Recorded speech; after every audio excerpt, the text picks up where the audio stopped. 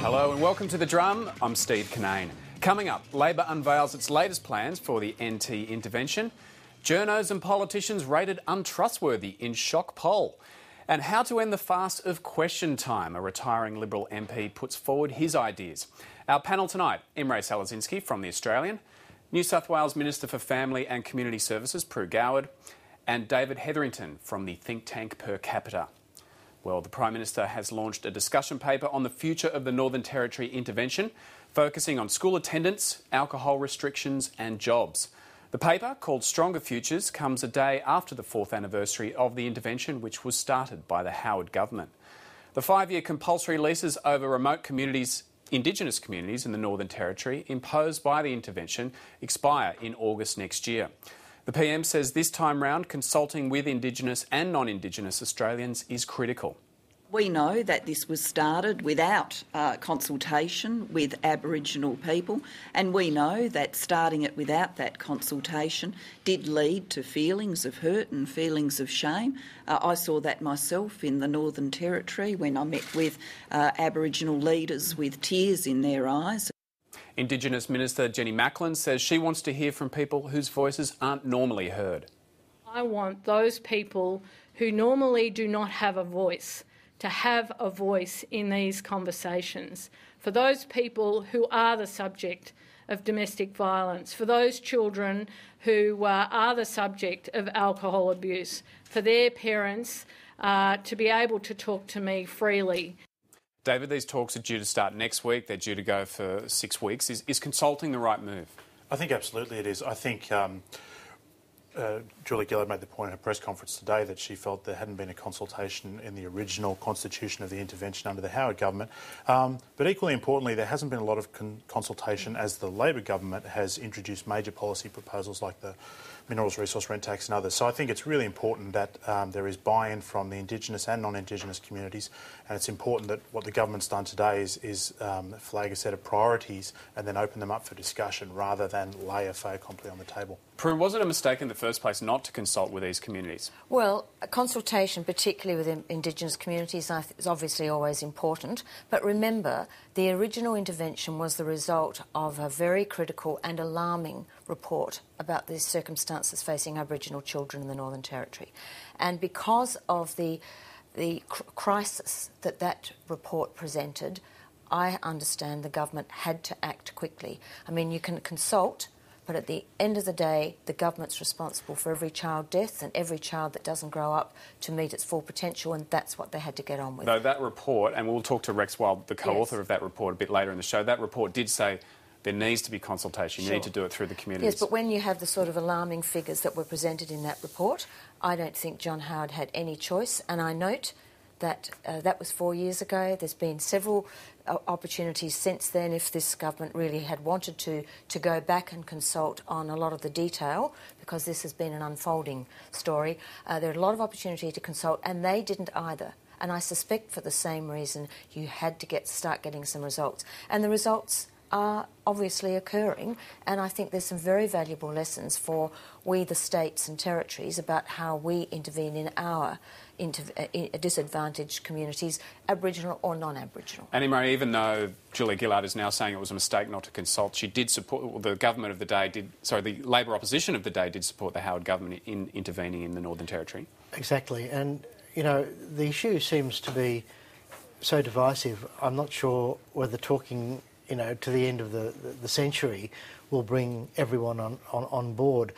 It seems to be the case that those closest to the areas of crisis Prue mentioned within Indigenous communities themselves are the ones most open to the emergency powers, and the further away you get from it, the more people are concerned about the way, for example, that it breaches the Racial Discrimination Act and so on. But, you know, to take up what Prue was saying, we had a very disturbing report here in New South Wales 10 days ago by the Auditor-General, really showing that most of the programs that our State Aboriginal Affairs Department is delivering by the older protocols, lots of consultation, complete recognition of, you know, the Racial Discrimination Act and so on, had done more harm than good. So I thought, it's yet more confirmation that a different way of doing business is really justified. Prue, you're responsible for protecting children in New South Wales as the Minister for Community Services. What works in protecting children? Because that was the nub of the report, the Little Children of Sacred report. It was about protecting Aboriginal children in remote communities from abuse. And giving them a future as well. Obviously, alcohol management and drug addiction in parents is a terrible problem for a child. It just limits them and exposes them to abuse and neglect, as does lack of opportunity to attend school, parents that aren't supportive of a child going to school or indeed reading to them at home or any of those things. So I think there are a number, and mental health and mental illness in parents is a very big problem for children. Again, it's a great indicator of the chances of that child being neglected or abused, as of course is domestic violence. Now, there are lots of lessons out of the intervention. Some things you would do and some things you'd do different, in some things you wouldn't do. I think one of the most interesting ones is income maintenance, which was very controversial. And it goes to, as Imre says, this ideological contest, but also an ethical contest between, do you get in there and just ensure that children have access to the resources they need, like food and clothing and a house to live in, and if that means making people spend their money in a certain way, that's fine? Or do you say the right of everybody to spend their money as they see fit and to bring their children up as they see fit is paramount, and the state has no say in it? That's the ethical dilemma that the intervention deals with. And there's divisions within those communities about that. And may I say, it is foolish, I think, to just keep seeing this as an Indigenous problem and a race problem. The pilot programs that we are now seeing in the states, funded by the Commonwealth, and there's one in New South Wales at Blacktown, is not about income management for an Indigenous community. It's income management in a community where there are generations of disadvantage. And there's the same issues of cycles of welfare dependency. Exactly the same.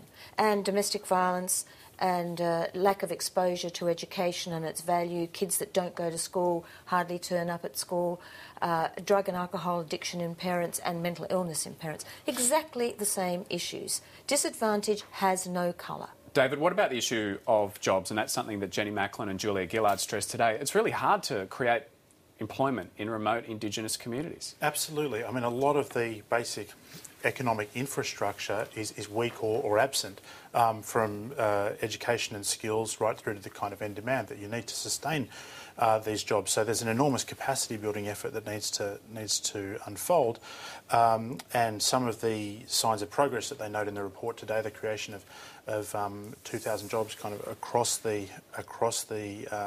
intervention areas, while promising, still gives you a sense of the scale of what's still to do. And I note that a degree of the report is actually responding to Close the Gap initiatives, and it alludes right at the beginning to the 17-year life expectancy gap that's still there, and that's an enormous gap to close. And I think we've got to be careful to manage expectations, and this is going to be a long, slow process, and we've got to take on board those elements that work. I think income management has proven itself to work in certain circumstances. You see the take-up of voluntary income management now, which I think is a heartening step. But there's a long way to go, and I think recognition of the complex factors and the length of the journey is really important. Imre? Well, I think it's significant reading through this discussion paper that there's absolutely no evidence I see in it that this government intends to take its foot off the pedal as far as the emergency response goes. So I think the thing has achieved a good degree of bipartisanship, and that's highly significant. Okay, moving on to other issues. Sorry, Prue, final comment? Yes, I'd just like to give an example of where we get ourselves caught up when we worry about the choices people make and the freedom to make choices. One of the major causes of people moving out of public housing and becoming homeless, and then that peripatetic lifestyle that comes with that, is that they don't pay their rent. And we are not allowed, as state governments, to require the federal government to apportion part of somebody on Centrelink payments, that rent in advance, so that it is paid every week, so that the person doesn't become homeless. So for all the right reasons, we said people should be allowed to manage their own money, but people with mental illness or with addictions, and the sorts of reasons why many people, not all, but many people are in public housing, means that they find that very difficult to do. And yet we can't save them from homelessness. In fact, we've made it worse by being generous ethically about this ethical issue of people having the right to choose. Liberal Senator Alan Ferguson has used his final speech to the Senate to call for reform of question time. If it was up to me, I would abolish question time as it is currently structured. It is a total waste of time. A total waste of time, and dare I say it, not much better in the other place, if not worse. We have in the Australian Parliament the worst question time of any other parliament that uses the Westminster system throughout the world. Senator Ferguson went on to say that the way to improve question time was for all questions to be placed on notice and to allow anyone in the chamber to be allowed to ask a supplementary question. Prue, what are your thoughts on what Senator Ferguson said then? Well, you know, he's retiring and he's put up with it for 19 years and now he's decided he didn't like it after all. But I think it's a great test of character, question time. It tests both a government and the members of the government's understanding of the issues that they're facing with. Tests the character of the people watching it too, Prue. Yes, sometimes it does that. And it also tests the character of an opposition. I mean, our opposition, for example, this week has pursued what I'd call a whole lot of irrelevant issues. I have not been asked a question about child protection since we've been in government, and yet they would have said that was one of their key interests. But no, they stick on the irrelevancy. So I think that it's very easy to criticise question time, but it is a test of character and of intention and of the nature of government. But could we do it better? Alan Ferguson is saying, you know, he went to the... Well, you don't abolish it. OK, he says abolish it as it stands now and replace it with something I think he's virtually saying more like the UK system. And he points out that when he went to the House of Lords, sorry, not the House of Lords, the House of Commons in the UK, that David Cameron answered 25 questions within half an hour and they'd been put on notice. So there was an accountability issue there where these questions were put up and you got decent answers to them. But the Prime Minister of Great Britain is only in the